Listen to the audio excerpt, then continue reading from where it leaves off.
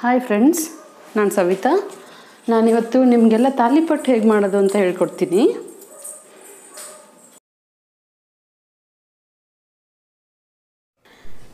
ಬನ್ನಿ ಇವಾಗ ಇಂಗ್ರೀಡಿಯೆಂಟ್ಸ್ ನೋಡ್ಕೊಂಬರೋಣ. ಮೊದಲು ನಾನಿಲ್ಲಿ ಒಂದು ಅರ್ಧ ಕಪ್ಪಷ್ಟು ಕೊತ್ತಂಬರಿ ಸೊಪ್ಪು ತೊಗೊಂಡಿದ್ದೀನಿ. ಆ ಕೊತ್ತಂಬರಿ ಸೊಪ್ಪು ಸಣ್ಣಗೆ ಕಟ್ ಮಾಡಿ ಇಟ್ಕೊಂಡಿದ್ದೀನಿ ನಾನಿಲ್ಲಿ. ಆಮೇಲೆ ಒಂದು ಅರ್ಧ ಸೌತೆಕಾಯಿನ ತುರಿದಿಟ್ಕೊಂಡಿದ್ದೀನಿ. ಹಾಗೆ ಒಂದು ಬೀಟ್ರೂಟ್ ತುರಿದಿಟ್ಕೊಂಡಿದ್ದೀನಿ. ಆಮೇಲೆ ಒಂದು 3 ಮೆಣಸಿನ್ಕಾಯಿ, ಆಮೇಲೆ ಕರಿಬೇವು ಸೊಪ್ಪು, ಆಮೇಲೆ ಒಂದು ಕ್ಯಾರೆಟ್ನ ತುರಿದಿಟ್ಕೊಂಡಿದ್ದೀನಿ ನಾನಿಲ್ಲಿ. ಹಾಗೆಯೇ ಅಜ್ವೈನ್ ತೊಗೊಂಡಿದ್ದೀನಿ. ಅದು 1 ಚಮಚ ಆದರೆ ಸಾಕು, ನೀವು ನೋಡ್ಕೊಂಡು 1 ಚಮಚ ಇರುತ್ತೆ, ಅರ್ಧ ಚಮಚ. ಆಮೇಲೆ ನಾನಿಲ್ಲಿ ಹಿಟ್ಟು ಮಿಕ್ಸ್ ಮಾಡಿ ಇಟ್ಕೊಂಡಿದ್ದೀನಿ. ಇದರಲ್ಲಿ ನಾನು ಗೋಧಿ ಹಿಟ್ಟು, ಕಡಲೆ ಹಿಟ್ಟು ಹಾಗೆ ಜೋಳದ ಹಿಟ್ಟು ಮಿಕ್ಸ್ ಮಾಡಿ ಇಟ್ಕೊಂಡಿದ್ದೀನಿ. ಆಮೇಲೆ ನಾನಿಲ್ಲಿ ಒಂದು ಅರ್ಧ ಚಮಚದಷ್ಟು ಅರಿಶಿನ ಪುಡಿ ತೊಗೊಂಡಿದ್ದೀನಿ. ಹಾಗೆ ರುಚಿಗೆ ತಕ್ಕಷ್ಟು ಉಪ್ಪು, ಆಮೇಲೆ ಒಂದು ದೊಡ್ಡದು ಈರುಳ್ಳಿ ಕಟ್ ಮಾಡಿ ಇಟ್ಕೊಂಡಿದ್ದೀನಿ. ಇವಾಗ ನಾನು ತೋರಿಸಿರೋ ಐಟಮ್ಸ್ ಎಲ್ಲ ಬೌಲ್ಗೆ ಮಿಕ್ಸ್ ಮಾಡ್ಕೊಳ್ಳೋಣ.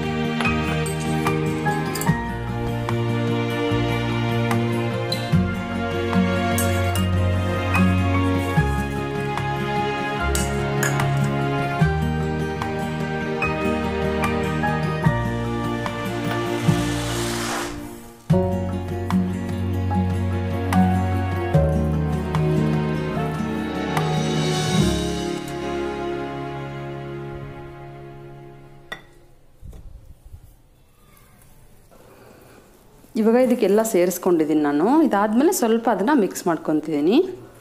ನೀವು ಸ್ವಲ್ಪನೇ ನೀರು ಹಾಕ್ಕೊಂಡು ಮಿಕ್ಸ್ ಮಾಡ್ಕೋಬೇಕು, ಅದು ಕನ್ಸಿಸ್ಟೆನ್ಸಿ ನೋಡಿಕೊಂಡು. ಇದಕ್ಕೆ ನೀವು ಎಗ್ ತಿನ್ನೋರಾದರೆ ಬೇಕಂದರೆ ಎಗ್ ಕೂಡ ಸೇರಿಸ್ಕೋಬೋದು.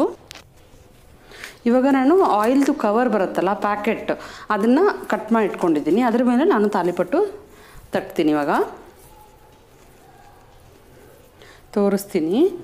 ನಿಮಗೆ ಸ್ವಲ್ಪ ನೋಡ್ಕೊಂಡು ತಗೊಳ್ಳಿ. ನಿಮ್ಗೆ ದೊಡ್ಡದಾಗಬೇಕು ಅಂದರೆ ಸ್ವಲ್ಪ ಜಾಸ್ತಿ ತೊಗೋಬೋದು. ಬಟ್ ದೊಡ್ಡದಾಗಿ ತಟ್ಟಿದ್ರೆ ಸ್ವಲ್ಪ ತವೆ ಮೇಲೆ ಹಾಕೋದು ಕಷ್ಟ ಆಗುತ್ತೆ, ಬೇಯಿಸ್ಕೊಳ್ಳೋಕೆ ಕಷ್ಟ ಆಗುತ್ತೆ. ಸೊ ನಾನು ಮೀಡಿಯಮ್ ಸೈಜಲ್ಲಿ ಇದನ್ನು ತಟ್ಕೊತಿದ್ದೀನಿ.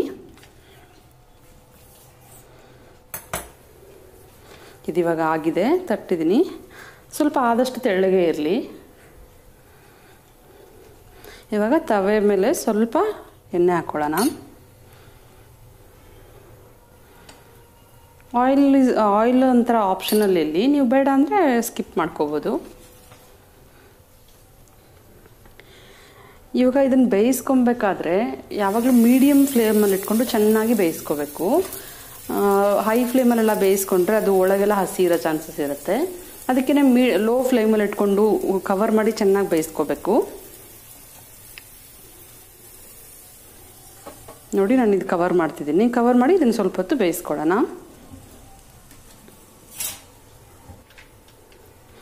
ಇದು ನಿಮಗೆ ಈವ್ನಿಂಗ್ ಸ್ನ್ಯಾಕ್ಸ್ ಟೈಮಲ್ಲೆಲ್ಲ ತುಂಬ ಚೆನ್ನಾಗಿರುತ್ತೆ. ಇದನ್ನು ನೀವು ಬೇಕಂದರೆ ಚಟ್ನಿ ಜೊತೆ ಆದರೂ ತಿನ್ಬೋದು, ಇಲ್ಲಾಂದರೆ ಕೆಚಪ್ ಜೊತೆ ಆದರೂ ತಿನ್ಬೋದು, ಹಾಗೆ ಮೊಸರು ಜೊತೆ ತಿನ್ಬೋದು.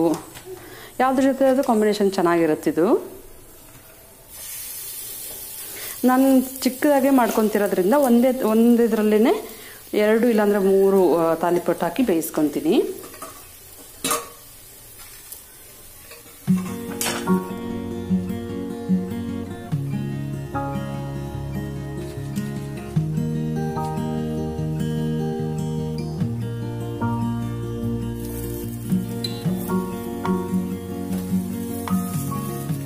ಬ್ರೌನ್ ಆಗೇ ಇರಲಿ, ಅವಾಗ ಚೆನ್ನಾಗಿ ಬೆಂದಿರುತ್ತೆ.